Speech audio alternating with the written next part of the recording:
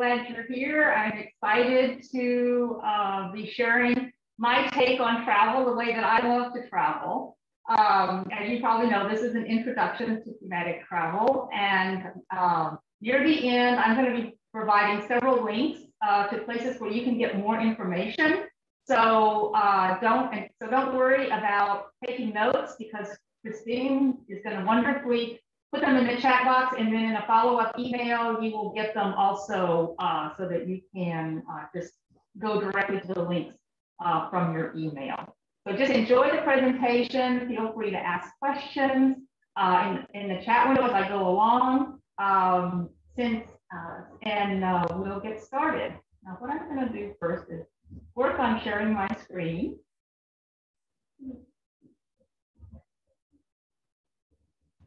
All right, I think you can see it now, right? Yep, it's showing now, Cathy. Great, okay.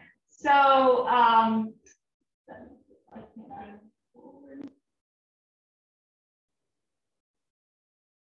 so many windows to pay attention to, isn't it? So I mostly travel solo, and because of that, I'm often asked if I get lonely.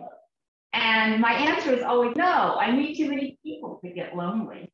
My new friendships come in so many ways, but one method I use to seek out kindred spirits is to travel thematically. And now I have friends all over the world thanks to the way that I travel. And these are just a few that I've met because I'm a knitter and I take my knitting with me wherever I go. So what is thematic travel? When you travel with a theme in mind, you seek out local people who share your interests. For example, say you like to embroider like these women, you would contact people locally and maybe have coffee with them or go to a group meeting and meet them and learn more about the way they embroider and share the ways that you do. Say you're a photographer, you will go out on the field, and shoot with local photographers and share techniques. Maybe you like to garden, and so you could find a neighborhood allotment garden all over the world that you can volunteer in. And I have a friend that does that. Wherever he goes, he finds a garden to help out in. You could, if you're a game player, you could find, no matter what game you play, you can find somebody that will play it. And sometimes classic games like chess, it doesn't even matter if you can't speak the language. Probably most of you like to hike, and hiking partners are very easy to find wherever you go. And I tell you what, they are especially fun to find in hostels. And here I am in India, in northern India. I met a woman from India at the hostel, and another woman from Azerbaijan, and we went on this trek, this daily trek up the mountain that was near the hostel together. And this lady that's the shortest lady there is from Azerbaijan, and I'm actually going to try to meet up with her again. We kept in contact when I go to Azerbaijan, hopefully by sometime next summer. The other thing is, if you like to cook or anything about food, you could help out in kitchens. When I lived in Sri Lanka for a while, I became very good friends with a man who owned a cafe, and I went in and pitched in and helped in the kitchen sometimes. It was quite fun. Say you're a fisherman. Probably you can find some fishermen who are willing to share some of their secret spots with you. So you get the idea. I'm going to be using these examples and many others during this presentation, but as I talk, just substitute in your own interests, in your imagination, to try to get the brainstorming flowing. And something you might do now is you could just put in the chat box what the things you like to do in your spare time, or the things you would volunteer for. And if there's something to think about your work that you really like, what aspect of it is that in that work that you like? Just put it in the chat box, because by doing that, you can share your ideas, and somebody else might go, oh yeah, I like to do that, and get some ideas for their own thematic travel. So for me, as I mentioned a little earlier, I'm an avid knitter and spinner of yarn. And when I first started traveling seriously in 2014, I was on a quest to meet the people of Peru who worked with the local alpaca and wool fiber. I discovered that because I looked for people who had the same interests that I had, my travel became a very rich experience, much more so than if I just went from place to place, seeing the sights or going on typical tours. And then at some point in a recent 2-year journey that I took, I realized that I wanted to share this technique with others, but I wasn't sure how to get the message across so that it would translate to other people's passions and hobbies. I knew how it was working well with mine. So one day in India, I was sitting in a cafe and there was another man there and we started talking, and I was in the process of trying to figure out how I was going to be doing this. And so I was talking to him about it, and I was trying to explain thematic travel to him. And he said, I don't understand what you're saying. And his name is Rowie, and I met him. He was actually from Tel Aviv, but we were both visiting India. So I said, well, what do you like to do in your spare time? And he said, I love to swim. And I said, oh, do you do open water swimming? Because I have a friend that does open water swimming. And I thought, oh, this is kind of cool. And he said, no. And I said, well, I do know that if you swim in open water, you have to have there's a lot of camaraderie amongst the people that do that. And you would be able to meet other people. And as he traveled around the world, because he travels quite a bit, I said, you could meet people who do open water swimming and make new friends that way. And so we parted ways, traded Facebook information, and a few weeks later, I started seeing these pictures pop up on his feed in Facebook. And there he was in the Tel Aviv harbor. He was swimming at dawn in the mornings, and he had met his comrades. There they are in the distance in Tel Aviv. And I thought, oh, cool, he started open water swimming. And then a few weeks after that, there was this picture that popped up on his feed. And I said, I wrote to him and I said, Rowie, are you swimming in that beautiful water? And he wrote back and he said, yes, it's a swimming trip. We go to different places on this island. This was in Greece, to swim in between lots of ouzo. And tomorrow we do a 5.4 kilometer swim. And you can guess it's all thanks to our small talk in India. Well, you can probably imagine how exciting this was for me, because it was an idea that translates to a lot of different interests, not just what mine were. So over time, I developed a way to communicate the method of thematic travel so anyone can take their interests and passion and create their own thematic journey. And that's what we're going to talk about today. And here are the basics of creating a thematic journey. First, you need to do the brainstorming and research to pair your special passion with the specific destinations that you want to go to. Then you need to, most importantly, find the people who share your interests. I call them your cohorts. And find out ways that work for you to introduce yourself to them. And ideally, you want to create a thematic travel project to take along with you. I'm going to go over each one of these facets in detail. First, of course, is dreaming and brainstorming. And that's how we all start our trips, right? But you will find that not every place you want to visit will be appropriate to your chosen theme. I did meet knitters in Sri Lanka, for example, but they're kind of rare. So since that was my theme, I went to Northern Europe and Scotland. Another great place that I hope to go someday is New Zealand, because there's a lot of knitters and spinners in those countries. So one way that you can do this is to pull out your bucket list. And I know all of you have a bucket list. And pick out some of the places you really want to go. And then make a list of your special interests, whatever they are. And then kind of do some matching up. For example, if you are into fishing, Scotland and New Zealand are great destinations. For me, knitting is the same thing, great destination for knitting. Hiking is, you can find great places to hike in almost any place you go in the world, US, everywhere in the world, you can find great hiking. But there may be a few that you thought, I want to go to Argentina and hike, or I want to go to Scotland and hike. But it's a good idea to kind of think about which of the places you would like to go and specifically hike and find other hikers. If any kind of cuisine or street food or food is your passion, cooking or whatever, in this case, I put down street food.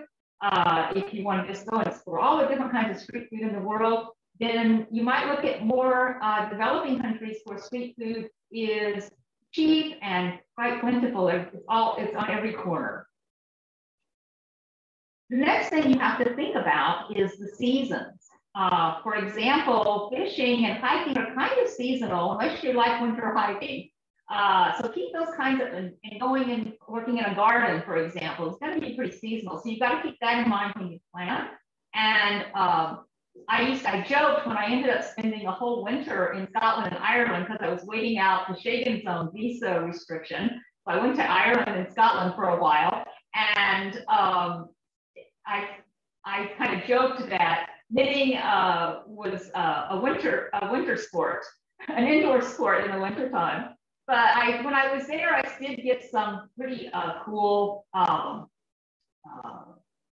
hiking in, even in the wintertime in Scotland. So let's see. Sorry.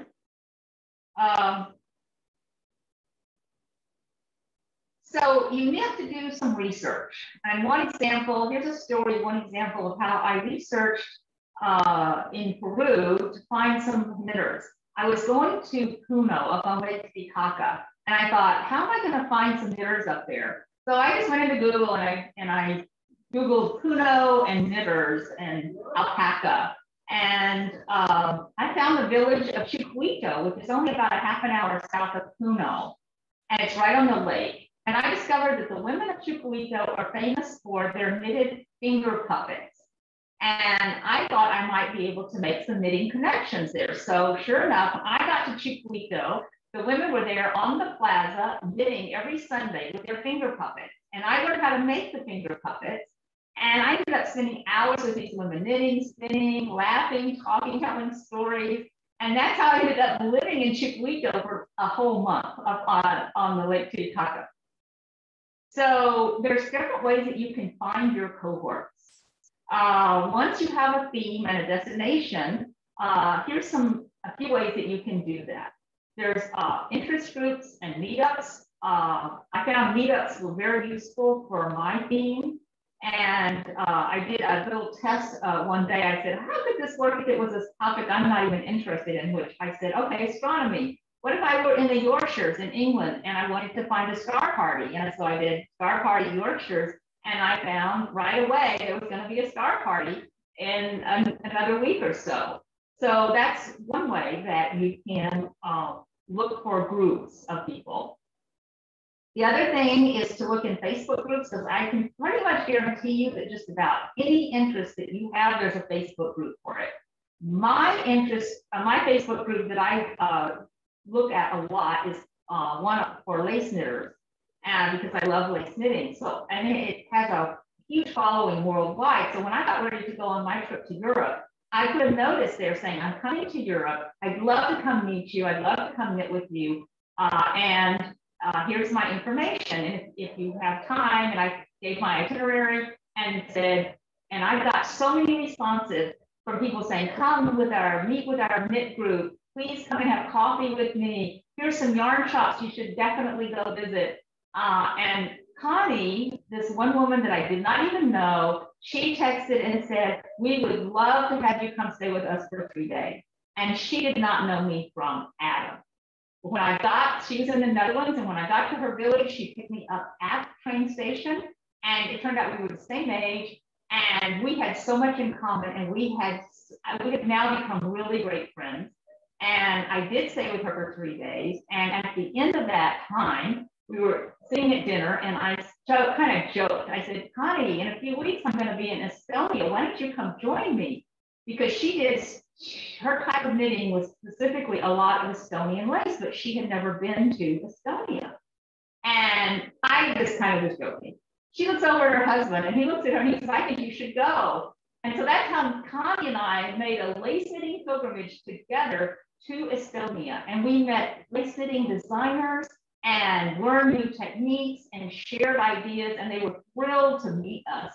And it was a wonderful experience. And a fallout of this is that now every summer, Connie is taking a few women, mostly women, to Estonia every year to meet the same designers, and she sets up workshops, and she set up these little tiny thematic tours to Estonia from her home in the Netherlands. So that was a wonderful thing that happened. The other way to meet people is in specialty shops. So no matter, almost if you have a hobby of any kind, you're going to find specialty shops. There's fishing shops, there's wood carving shops of woodwork for woodworkers. There's also camera shops. So think about if there's any specialty shops that you might visit. Well, of course, for me, there's the yarn stores. There's a few too many of them for me, but there's one in Glasgow that I met women there, and oftentimes those places will have groups or events at their store that you can participate in, and sometimes you can even help with creating an event for the shop as a visitor. This is a shop in Utrecht that I spent a lot of time in, and we were here with a group knitting outside the store on the walkway. Also look for special events that are in your field. For me, I just happened to be in Edinburgh, and I did a Google of knitters, and I ended up finding the Edinburgh Yarn Festival, which is world famous. It was going to be the next week, and I didn't even know about it, but I got to attend.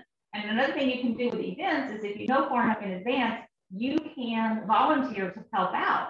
And that is a great way to meet more local people that do the things that you do.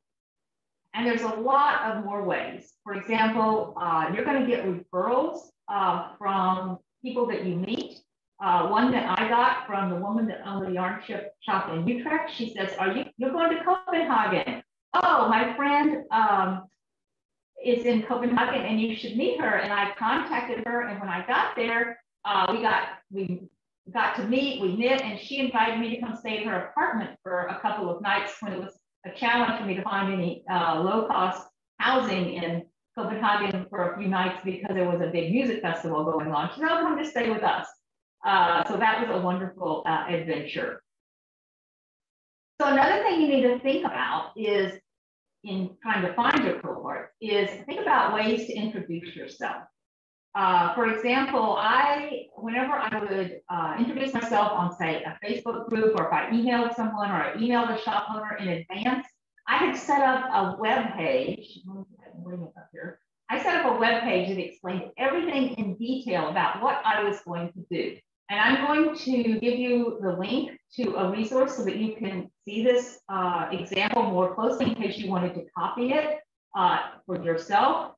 But it told them about what I was going to do. It gave them a little bit of history about how I had traveled with my knitting and spinning previously.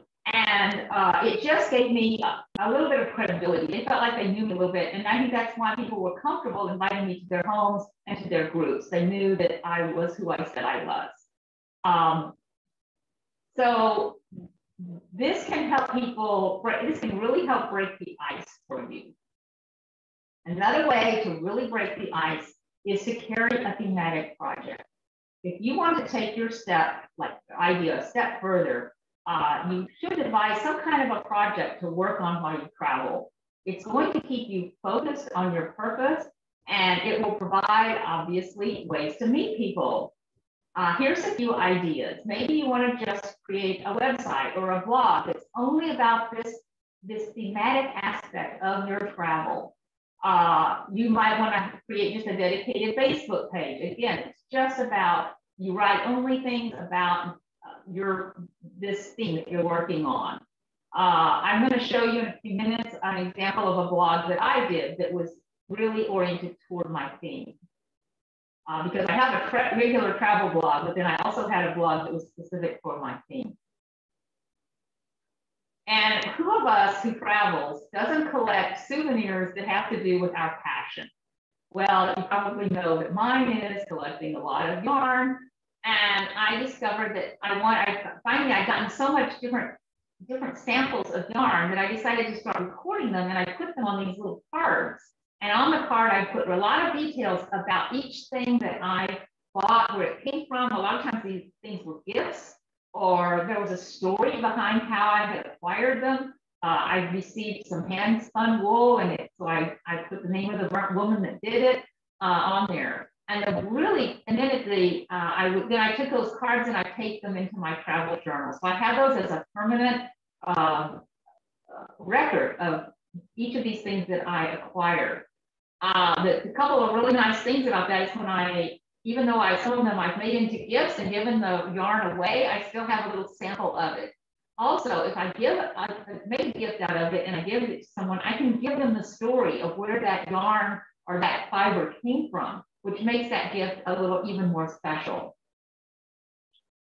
So you can take this even one step further and create a participatory project.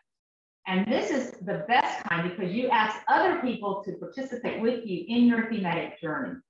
So for example, you could turn your thematic travel page into a shared social media group that's just for the people that you meet, and so that they can get to know one another. So for example, say you're a photographer, you can arrange to go out on photo shoots with other photographers and then set up an Instagram page that's only for those participants and those photo shoots to share the work and the techniques in the background for them.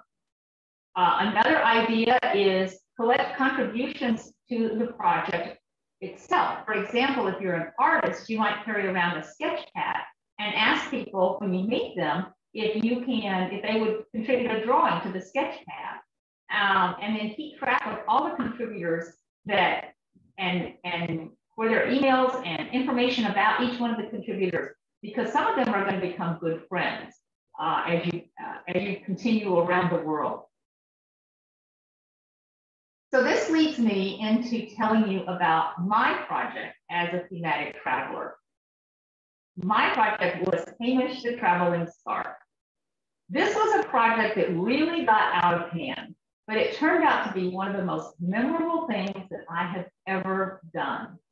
Before my journey, I knit a few rows of ribbon to start the scarf. And after that, when I met knitters, they were invited to add a few rows or a whole section, whatever they wanted, any stitch, any pattern, any yarn. I even had ladies who had contributed some of their own hand-spun yarn to the project. During the trip, for some reason, this scarf kind of acquired this male persona. Don't ask me why, don't ask me why.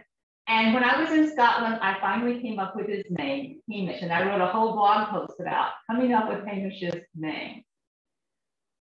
Hamish wrote his own travel blog, written from his own point of view. He kind of developed this rather snarky personality. He complained when I stuffed him in his traveling bag at the end of the day, or if I ignored him because I went on a walking holiday and left him behind. So it had a lot of personality, but I featured all of the people that contributed to him in the blog.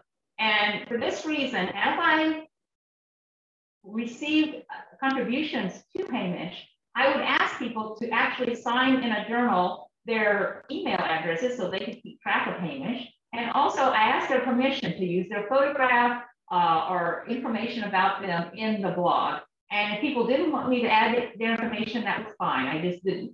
So, but I kept track of that. And I think that's very important right now to do that. Hamish also became very much quite an admirer of all the ladies who handled him.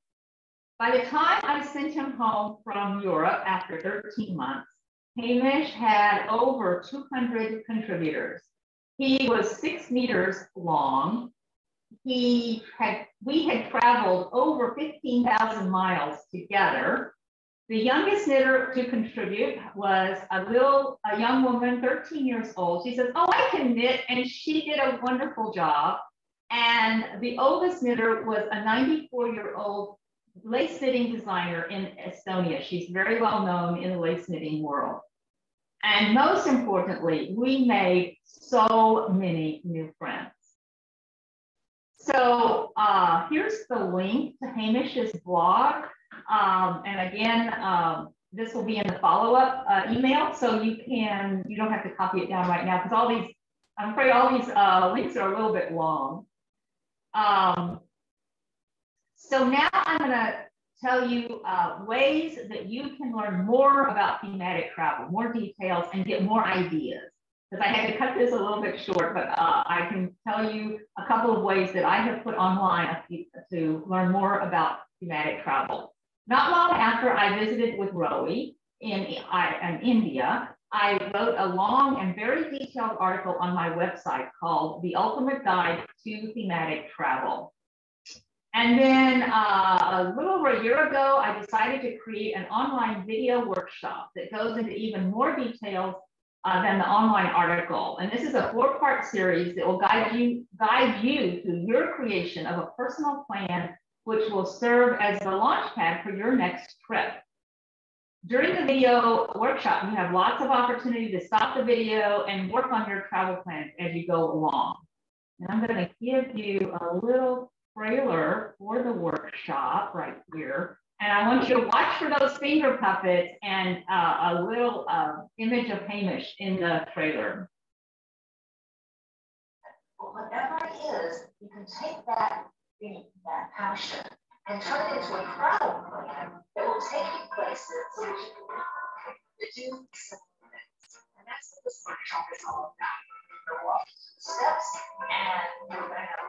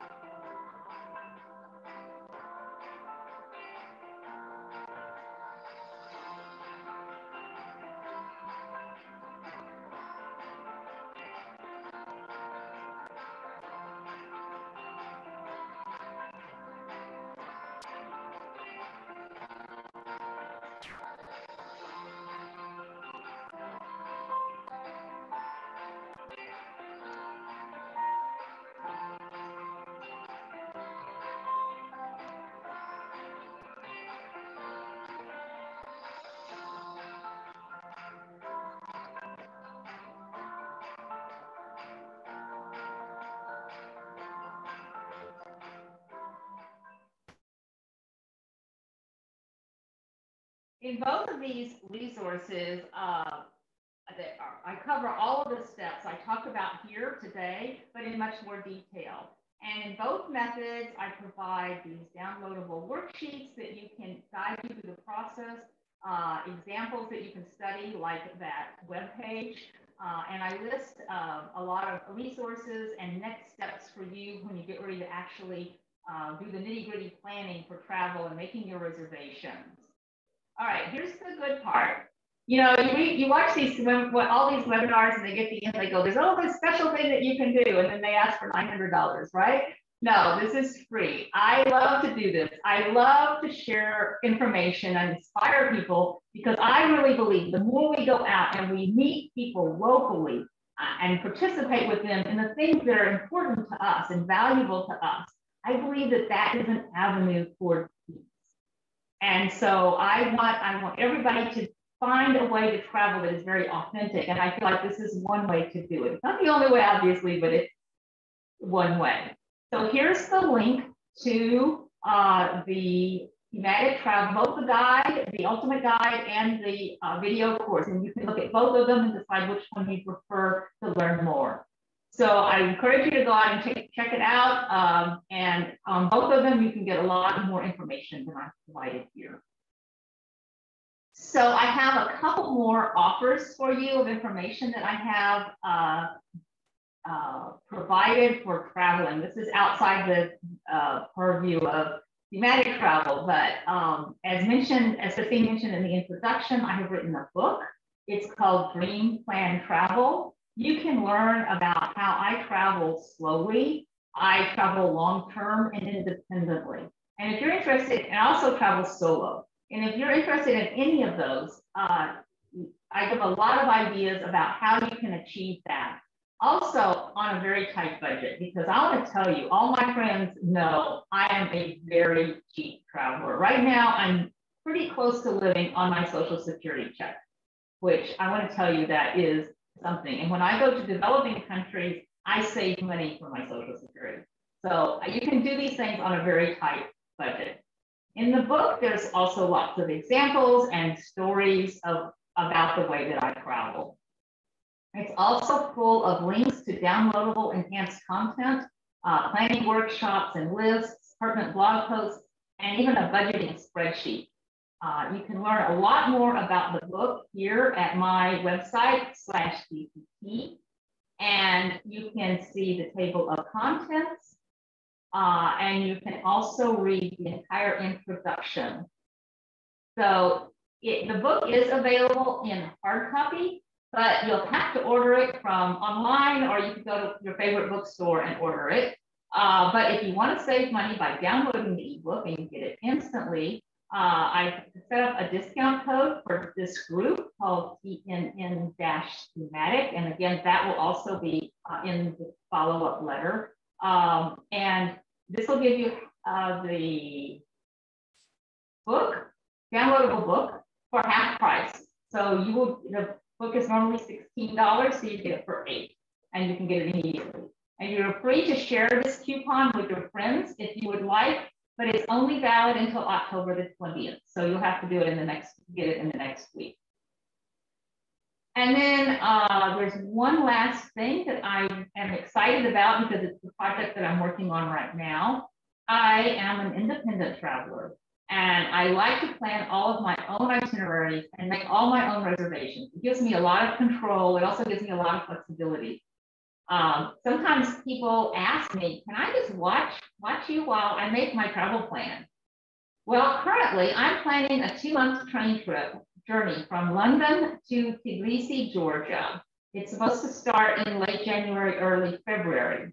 And I decided when I was in the midst of this, I said, oh, how cool would it be for me to share my planning process in a series of blog posts? So I have created a series called Look Over My Shoulder, and it gives you the opportunity to see step by step how I go from dreaming and brainstorming all the way ready up to the point that I'm ready to make reservations. It's already in process, so some of the articles are already out there. I think the link is here. A new article is posted every Monday, and if you go to the homepage of my website, and scroll down just a little bit, you will see the link to that article, to those theories. My mom used to say that planning a trip is almost as much fun as the trip itself. And over the years, I've discovered that this really is true. Even when I did not end up going on a planned journey, I've never felt like I wasted time in the dreaming and planning process. I usually gained some new skills. I actually, oftentimes, when my daughter and I were planning a trip that got cut short because of COVID over a year ago, we actually met people who had arranged places for us to stay in Morocco and in Portugal, and started conversations with them. So I still have them in my back pocket, that when I'm going to Morocco, I know where I'm going and I know who I'm contacting. So I hope this workshop has given you a few ideas to make your trip planning as fun and productive as I find mine. I really thank all of you for joining me, and now I'm open for questions and comments. So, Cathy, thank you so much. Can we give her a little virtual round of applause? That was awesome. That was totally packed with a ton of value. Anyone has questions, feel free to put them in the chat box, or we're kind of a smallish and mighty group, so you can feel free to unmute yourself. But actually, I'll kick it off with a question that I'm dying to ask, which is, I know you are letting us look over your shoulder on your upcoming trip, but what else is on your bucket list? Or maybe what else is on the scarf's bucket list? On the scarf's bucket list, I'm not sure. If I did, I think the scarf is finished. I actually ended him. I put a ribbing on the other end and kind of officially closed that project. And I think I would do the same project again. In fact, I'm considering carrying another scarf across Southern Europe as I go, because I will be in the Balkans. Most of that 2 months I'll be in the Balkans, and I will be in Turkey. And there's a lot of spinners and knitters in those areas. So in fact, I'm going to Slovenia, and I've already been in contact with a woman that I met in a hostel in Ireland who's from Slovenia, and I'm going to be going to Bled to meet her again. So, but that's, I think that that is another thing. But the other thing that my daughter is a chef, and we're going to be traveling together. And we had planned a journey that was going to be probably about 1.5 years, but COVID cut it short. And we were going to be going to, I love to go to traditional markets around the world and shop in traditional food markets and then learn about the cuisine that way. and then have a kitchen to go back to and cook in the kitchen and learn about the different kinds. And that's another theme that I have followed in various places as well. So those are a couple more other ideas. Does that answer your question? It does. I love that. Actually, I have an add-on question, but before I ask it, does anyone else want to jump in with a question? I feel like you have shared a lot of successful trips around thematic travel. I'm curious, where are you getting your inspiration from? Or maybe in the beginning, when you first started this type of travel, where were you getting your inspiration from? Well, my inspiration to go to Peru was on a yarn label.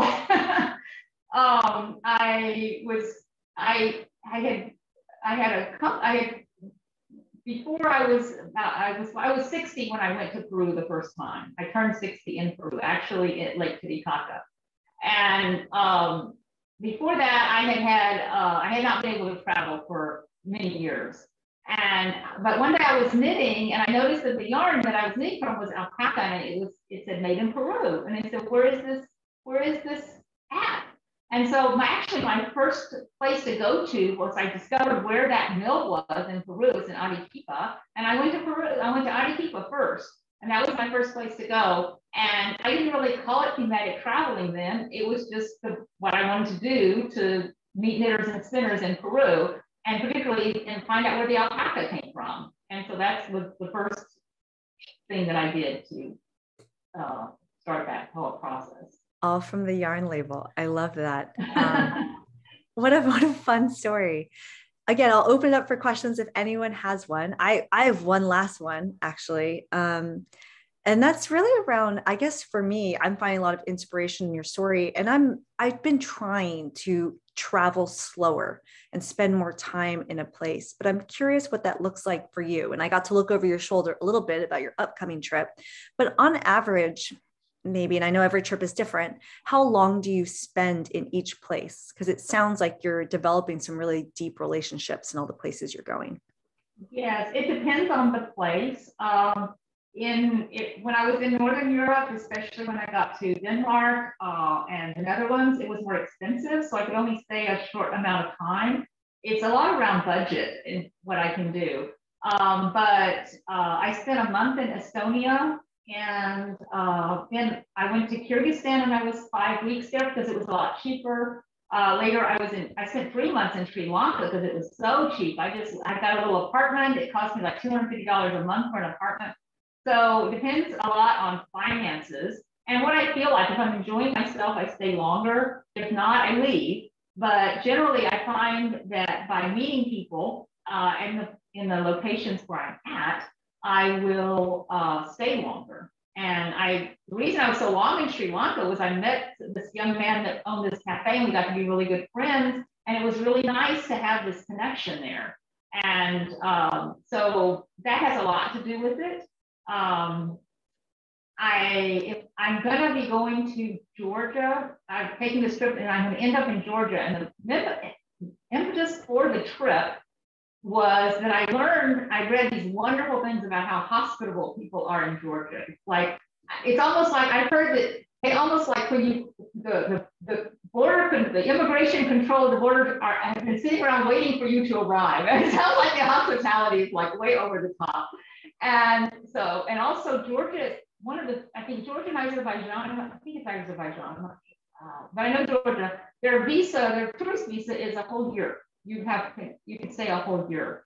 So it's going to be attracting in the future. I think it's going to be attracting a lot of digital nomads who can't make the requirements for some of the other digital nomad visas because this is a tourist visa. And I thought, I could go there, and I'll get there in the late winter. There's a special trek that I want to go on, so I have to wait until the snow clears in the spring. And so I'll stay there probably at least 3 or 4 months. And then I have friends in Kyrgyzstan, so I'm going to make it overland. I'm going to try from there. My dream is to go overland from Georgia to Kyrgyzstan, and then spend some time in Kyrgyzstan. And then again, I also want to go back to Sri Lanka. So the problem making all these friends, there's a real problem, as you probably know. They're all over the world, and it's very expensive, and it's very difficult to get back and visit them again. But luckily, we have Facebook, and we have our social media, and we have ways that we can have meetings and meet each other. I have very good friends from the UK, and I meet with them regularly on on social media, just talking and chatting. And so at least we have that, and I'm thankful, grateful for that. I love that story. Thank you for that. Nancy has actually a very good question I'm curious about now. Have you ever worked anywhere in your travels? I haven't. I'm very careful about staying within the bounds of the tourist visa. And it's very challenging, of course, to get work visas. I will say this, I did go and I worked on a farm in Hawaii a few years ago. So that was easy because it was in the United States. But I'm a book designer. And so when I first started traveling, I still had clients, and I was able to work on books as a digital nomad, basically, before they coined the term. In fact, one interesting thing was I was working on a hiking book for a small island in Puget Sound with my client. But I finished that book while I was walking the Camino de Santiago in Spain. And so that was kind of a fun thing, that it was coincidental that I was walking while I was working on the book every once in a while. Yes. That is awesome. I love that. Deborah, would you like to unmute to answer? Oh, you're on it. Go ahead. Hey there, Cathy. She's on that island right now, actually. Hi, Deborah.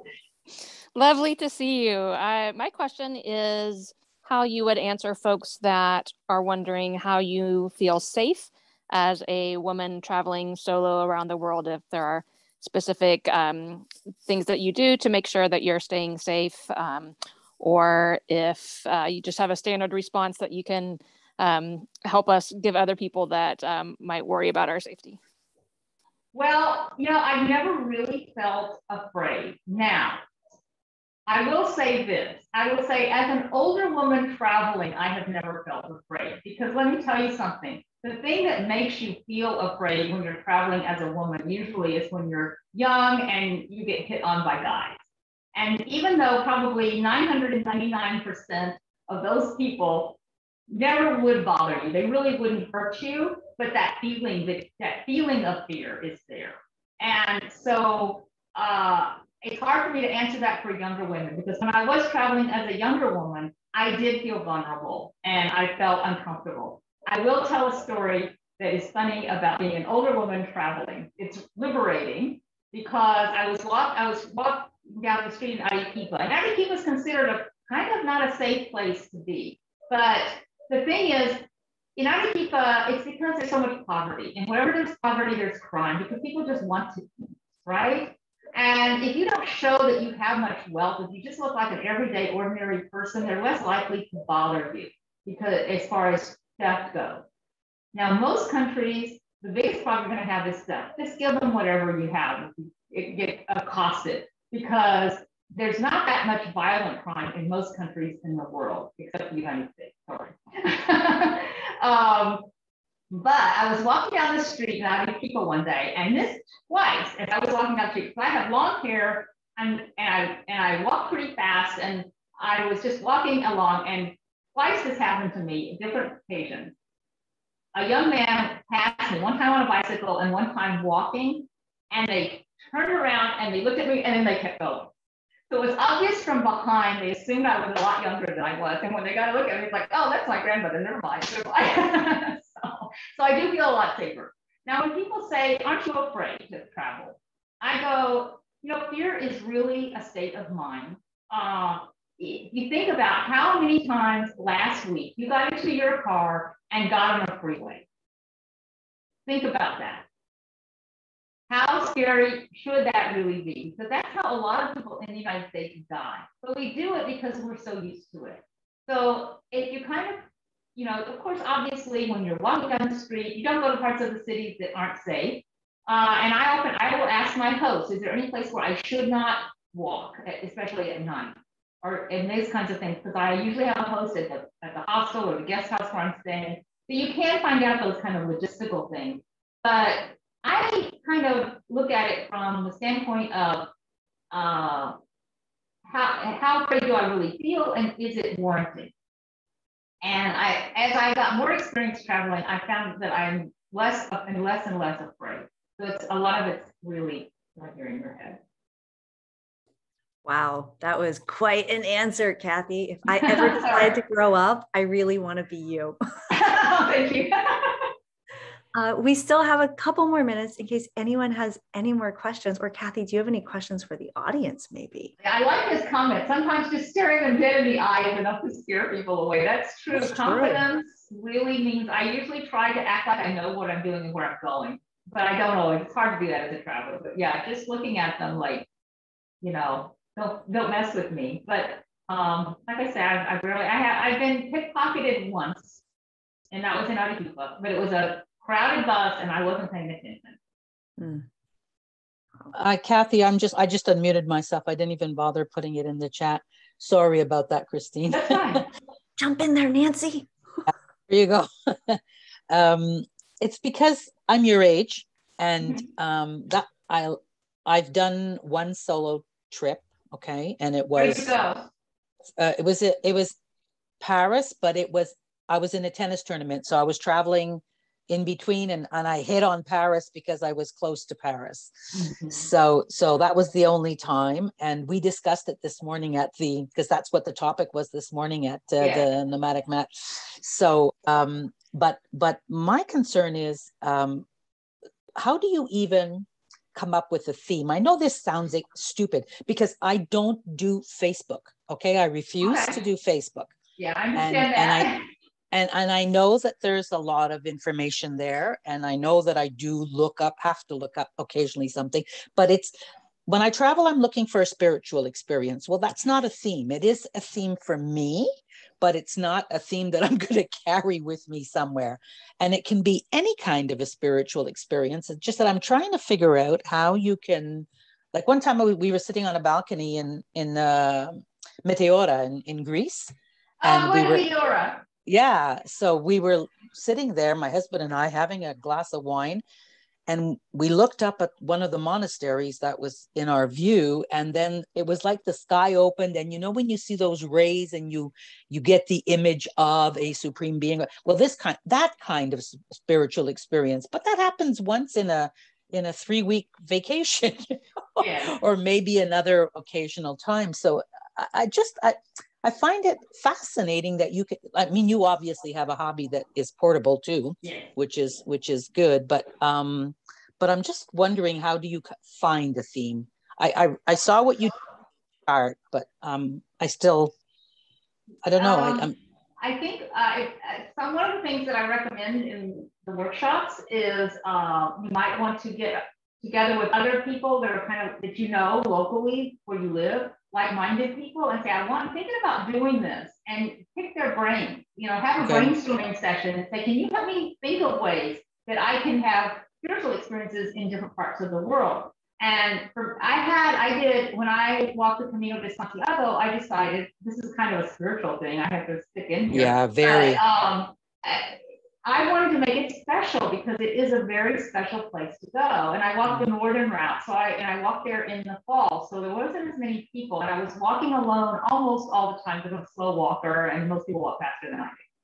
And I decided that I was going to make it a Camino of gratitude. And I made a list of things that I was grateful for in my life. And I put them in my journal. And every day I picked one of those things. And I thought about it during the day, and during my rest stop, I would journal about that thing, that item. Like for one time, I was thankful for the fact that I had always had food on the table. Just little things. That's a big one, but a lot of little things. And then I would write about that during the day, and I would think about it, and it was very profound. So you can and I really struggled with coming up with that theme for my Camino. I really said, what can I do to make it mine, make it really special to me? And that ended up being the way that I did that. But it did take some thought, and I think journaling can help. Just doing some just regular journaling and saying, just jotting down things, let it percolate in your head.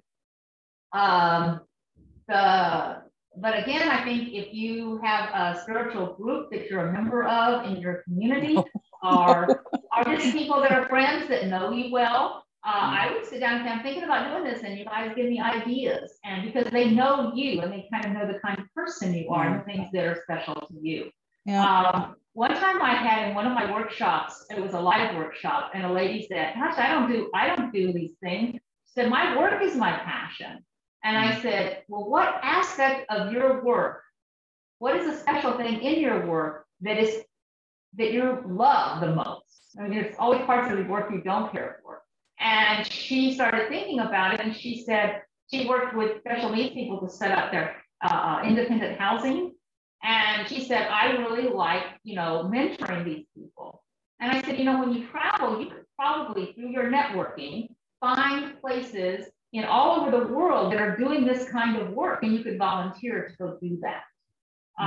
So you might be able to find places via different avenues that you know about and contact them. So I don't know if you are spiritual through any kind of an organization, or if you have contacts. If you read some people's blogs that have spiritual connect, you blog posts about spirituality, or follow any kind of people that write a lot about spirituality or talk a lot about spirituality, you might contact them and ask them for ideas too. So that's, I just throw that off the top of my head. No, it's great suggestions. And somebody just wrote in the blog too, in the chat rather, setting up a visit. Yeah, no, it's a good idea. Thank you, Cathy. Also, I have never done this before, and I'm thinking about doing it for this upcoming trip, is to join an organization called Service, SERVAS. And can you type that in the chat box, Christine? SERVAS. And if you go look for it online, it's an organization that got founded after World War II, and it's for people who want to open their homes to visitors for 2 nights. And a man in Denmark founded it as he considered, if we could all get to know one another, that again, this would be an avenue to peace, because we would understand each other and see each other as real people. And he never wanted to see another war like that again. And so Service is still a huge organization, and you can become a member, and then everybody's vetted, and you can then meet people. And the idea is to have a meeting of kind of where you have a lot of community, and you could put in your profile on Service, I'm looking for this kind of experience in my travels, and you might be able to meet people that way. I love that. So many great ideas. Can we give Cathy another virtual round of applause? Thank you for that, Cathy. And thanks for all the awesome questions. I just dropped into the chat again all of the links that she shared, so you guys can have that as a resource for after this. Your presentation was packed with info. I feel bad for Nancy, who's now seen me twice today because I've been hosting these events all day, but actually that's important as to this slide. If you missed any of these events, or even this event, if you missed the beginning or you want to replay, you can get replays of all the events by becoming a Plus member with the Nomadic Network. So that's something that's available to you. And then also, don't forget, there's so many events happening all the time. And so there's a lot more coming up in the coming weeks. And a shameless plug, I will be very excitedly talking about drones in November. I did a workshop a few months ago, so I'll be back next month. And then there's also the book club. So don't forget about the book club. But this was so much fun. Thank you again, Cathy, for your time.